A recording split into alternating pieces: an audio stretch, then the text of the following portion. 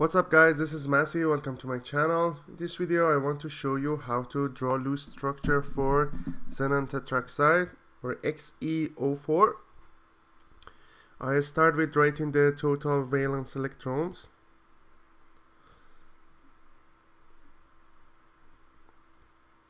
Xe is 8 and 4 oxygen, which is 6. So that makes it 24 plus 8, which is 32.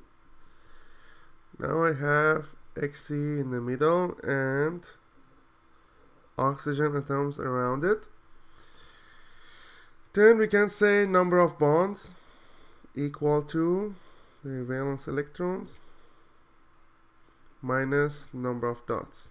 That's for Xe, because we want to figure out if we have single bonds or double bonds for Xe. So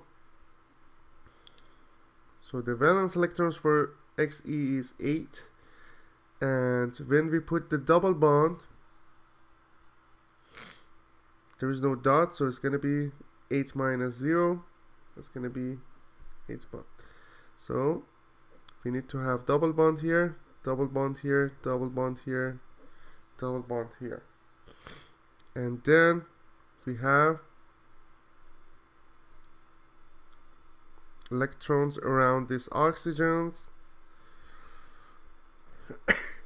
So we have 2, 4, 6, 8 for oxygen, 2, 4, 6, 8, 2, 4, 6, 8, and 2, 4, 6, 8. So as you see here, xenon accepts more electrons and it doesn't obey the octet rule, and we call it overfilling. So we have double bond around Xe, and we have 2 lone pairs for each of the oxygen. So that's basically the loose structure. I hope you enjoyed this video. Please leave me a comment if you have any question.